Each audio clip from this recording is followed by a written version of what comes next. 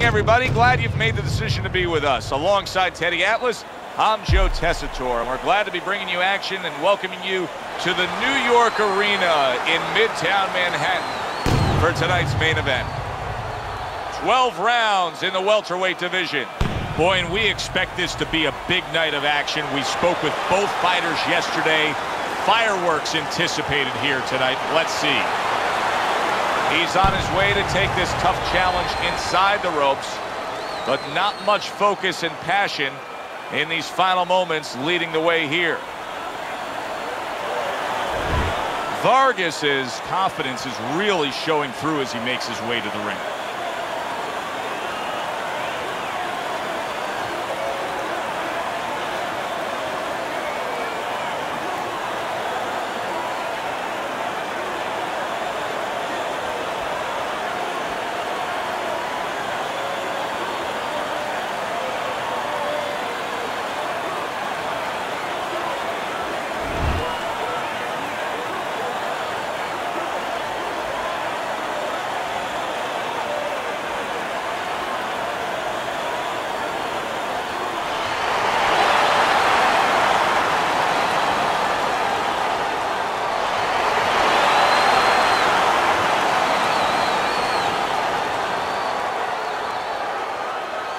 Remember, guys, obey my commands at all times.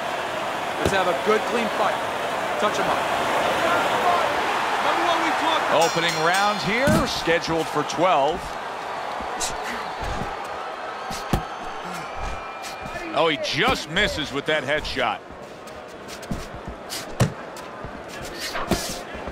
He's known for one thing, power punching. Early on here, expect to see that, right, Teddy? Yeah, exactly, but it could backfire. You know, it could blow up in his face, too. The professionals, bang, but solid. Vargas is down.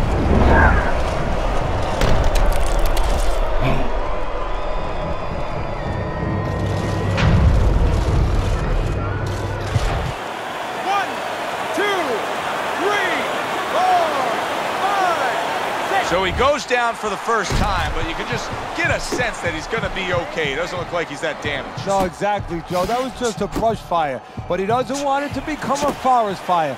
So he's got to think in his head, why did I get caught? Unload!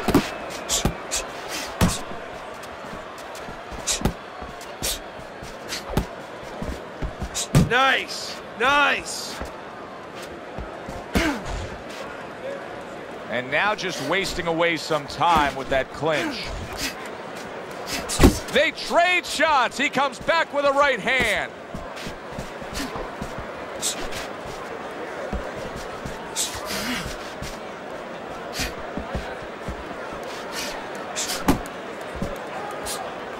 Halfway through round number one.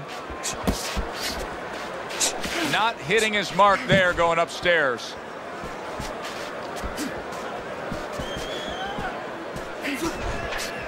Doing great.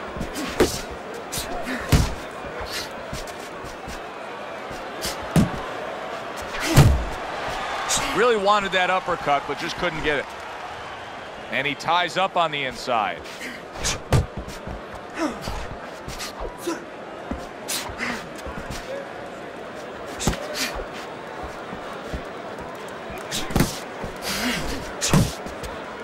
Teddy, early on here, you cannot stress enough how much good comes from going to the body. And you can't stress how many times you heard your parents tell you as a kid, put that change into the piggy bank because it's going to add up. Well, body punches add up.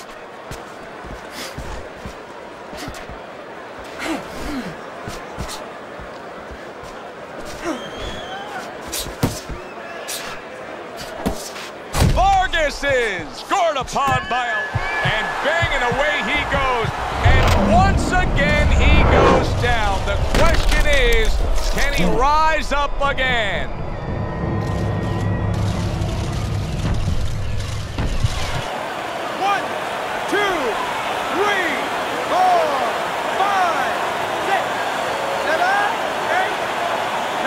Vargas' trainer is thrilled with this. He gets up off the canvas. Now he wants to see how he'll react.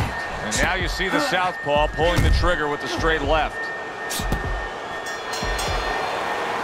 Vargas's corner has got to get that message to him. He cannot afford to have defensive lapses like we just saw in that last round. Yeah, you know, we say this so many times in a broadcast. We blame it on the fighter, but what if he hasn't been taught those things? If those things haven't been instilled already in the gym, guess what, Joe? He's not doing them. Okay, listen, you can throw him off with head movements. That's it. Throw him off with head movements.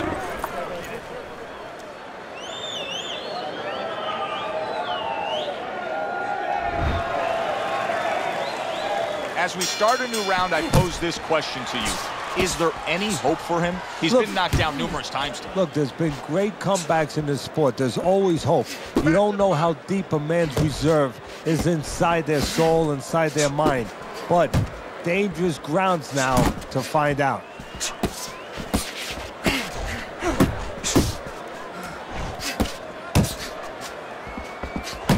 Good defense, just covering up down low.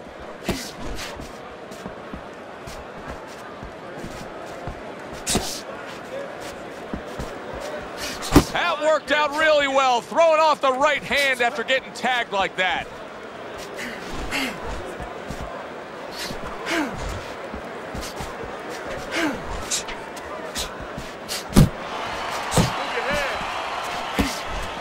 He is damaged badly there. He may hit the floor. He's in bad shape. Maybe a punch or two more and he's on the canvas. Teddy, what does he need to think about now? Well, one of the things that he can't think about, he'd love to run away. He'd love to get away from what's hurting him. His legs are not solid enough, so he's going to have to find a way to tie up. See, he's got his guard up really well that time, and it protects his head.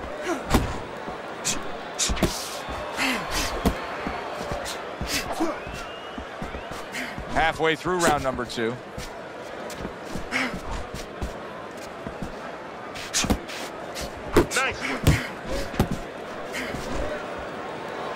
And now just wasting everybody's time holding on.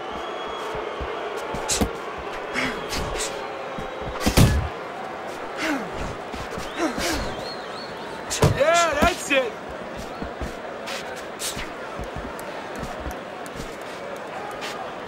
Move!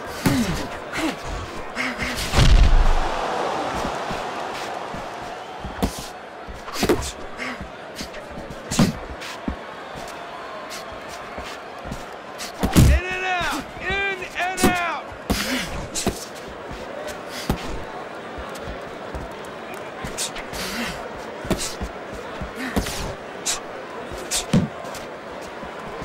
He missed with that headshot.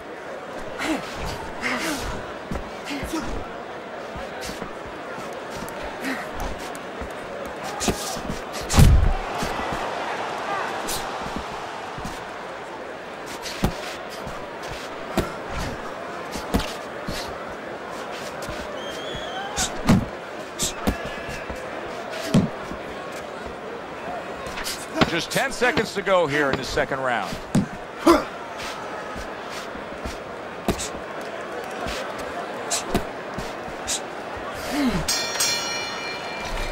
So the round comes to its conclusion, and it's a round in which our man here, as he heads back, was really tagged pretty solid. So if you're the trainer in the corner, what's your approach? Well, you know, that's a great question. My approach is that I have to remind him that he's on common ground. He's probably going to think he's in a place where he's never been before, but I'm going to remind him, hey, remember you got hurt in the gym? And then give him something to correct the problem. You know, tell him some technical things that he needs to hear. Here you go.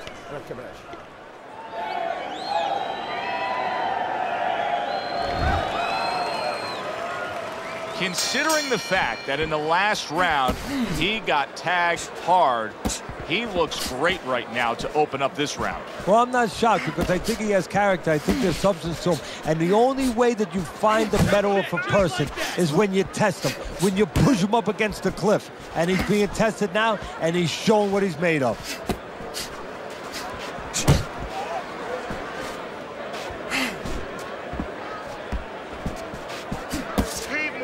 Jump on him.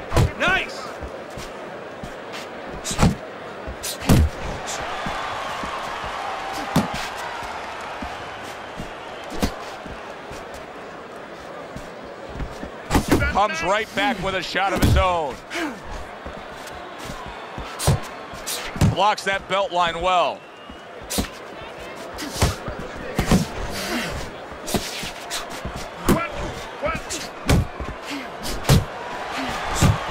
Blocks that punch.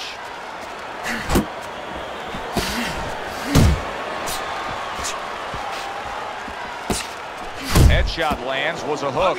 Another huge shot comes in early on in this fight from him. Well, he understood that his opponent, Joe, was a slow starter. He's jumping right on him, taking advantage. And he's holding. Coming to the halfway point of this third round. Another clinch.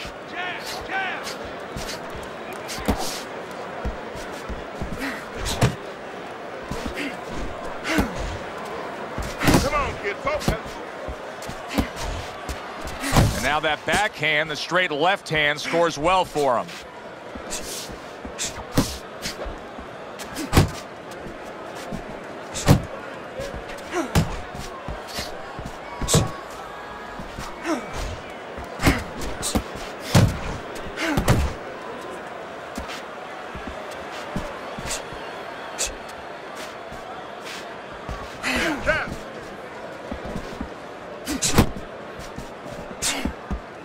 He just missed that shot up top. Keep working the jab. Good, good.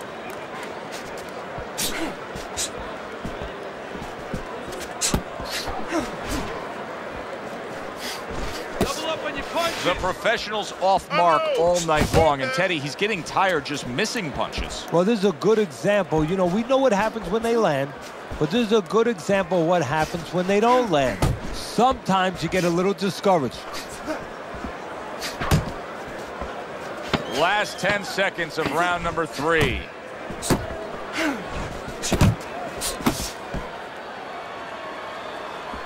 Keeping his hands up, getting way of his opponent's effort. And round 3 comes to an end. Good. He's tired. Look at him. He's so fucking tired. He's got nothing left. Now listen to me. I need you to double up your punches and keep the lead, all right? You don't need that. No, throw that away.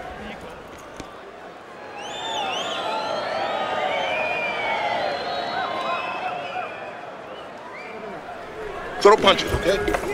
Don't walk into him without throwing a punch.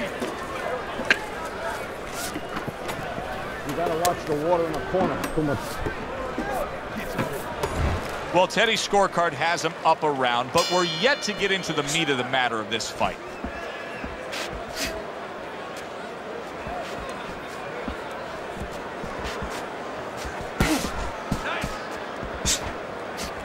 Oh, what a left hand. Somehow he's avoiding going down here. All of a sudden, some good defense after a lack of it cost him.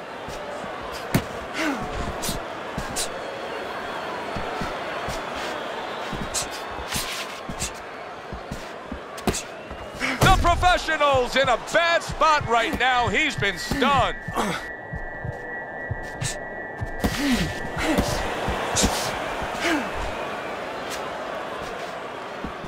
1-2, 1-2.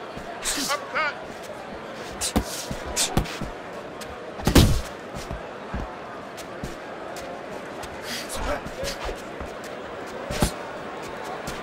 He's tired. He's tired.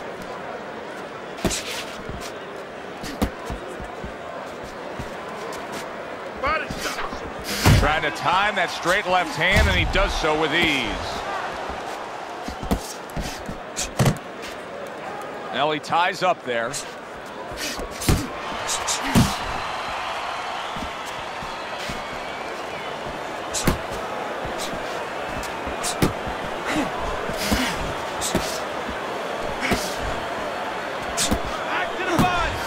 The professional swinging and missing like he's at bat right there. That punch was nowhere near his opponent. Now hugging on the inside. Nice work, nice work. Nice block by Vargas.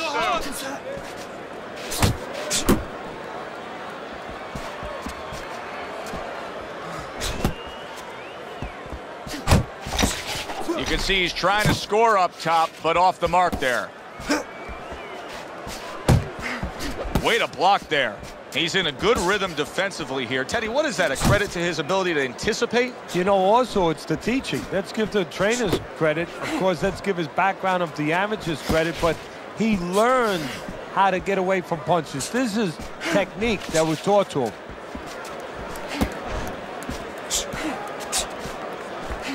You got this one. Keep your head moved. Went to the body there, but unable to connect.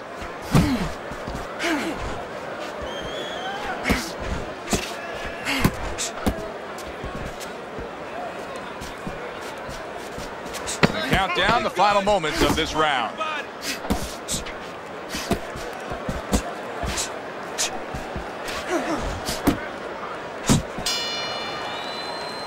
The professional's last round, to me, Teddy, completely ineffective. His accuracy way off the mark, throwing punches, but lost the round. Joe, talking about being off the mark, if you're traveling outside and you're lost, you need a map to find your way. He needs a map right now to find his way. He needs some direction.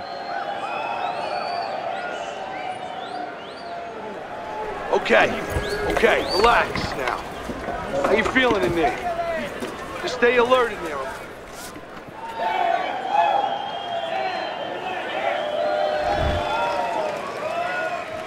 Vargas's legs are just fine, thank you. That was the big question. In the last round, he was damaged, but here a fresh start.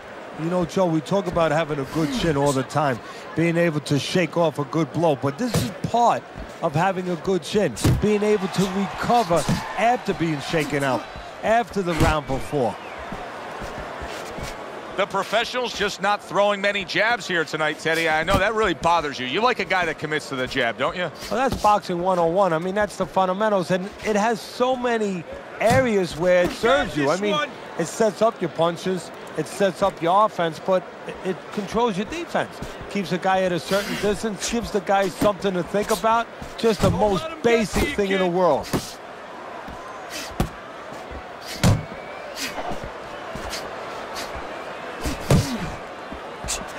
A little something of his own. Blocks the shot, brings back the uppercut.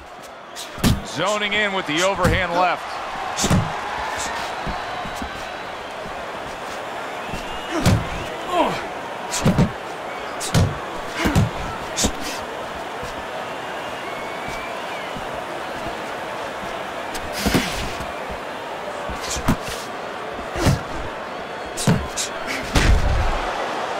The professional's punch is far off the target. Halfway into round number 5 here. 1-2. Nice work. Nice work.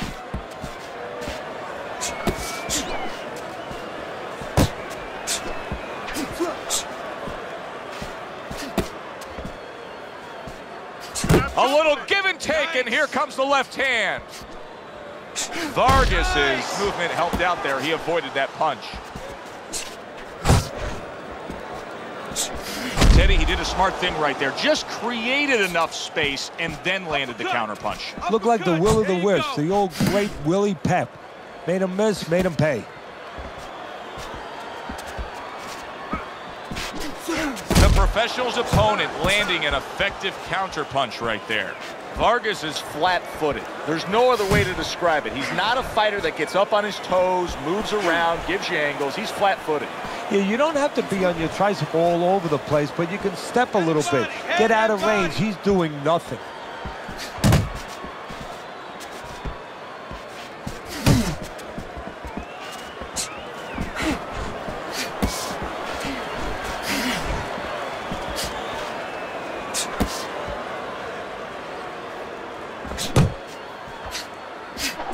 And yet another big shot comes in.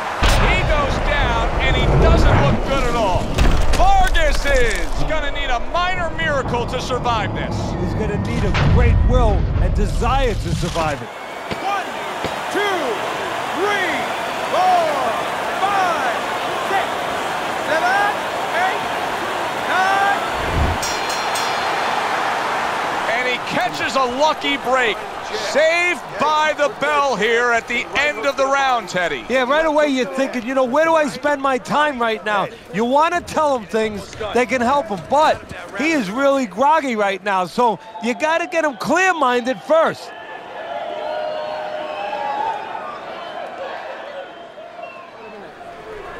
Trickle.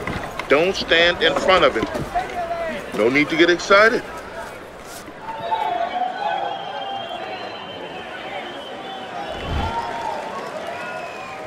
Start of the round, but Teddy, it could be the end of the fight. He's been knocked down numerous times, including the last round. You're probably right, Joe, but when things are darkest is when you find out what is special inside somebody, where they can go to a place you never expected them to be able to go to. Look at Archie Moore, Yvonne Durrell, years ago. Archie Moore was over 40 years old, in there with a 20-something-year-old Durrell. He was on the floor 3 times in the first round. He found a way to come back and knock him out in the 11th. Is this another one of those nights? Well, supposed to be fighting, but instead he's hugging. Patience now. And he clinches yet again. Keep doing what you're doing. The professionals looking for a way to get this fight back on course. A course that can get him a victory. This isn't it, just trying to counterpunch in these middle rounds. No, this is not it. He's not thinking right. You know, it's one thing to say... Vargas is solid. Wow, he goes down again. This is going to be called the elevator fight. Up and down all night.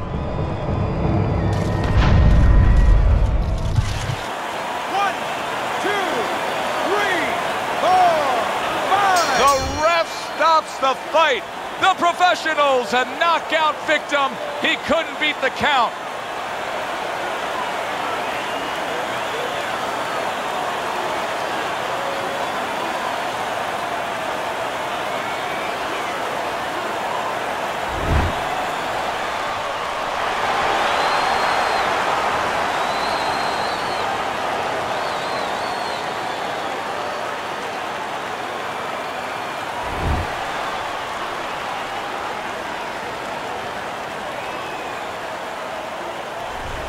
This fight is now over, and Teddy, it was obvious right from the beginning which way it was going to go. Oh, yeah, what a tough guy. He took so much, but he took too much. The only guy tough is his manager for taking this fight.